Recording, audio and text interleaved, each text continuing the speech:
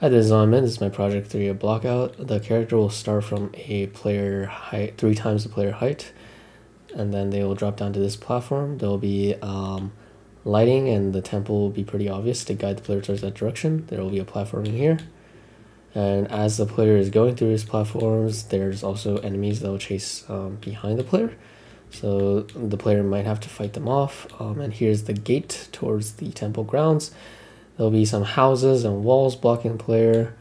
There are 2 ways the players can go, but ultimately they will converge. So if the player goes from the left side, they'll walk into this door. There will be mechanics on the doors for opening and closing, some puzzle structures going on. So now they're inside of the temple. This gate will also be some puzzle for opening and closing.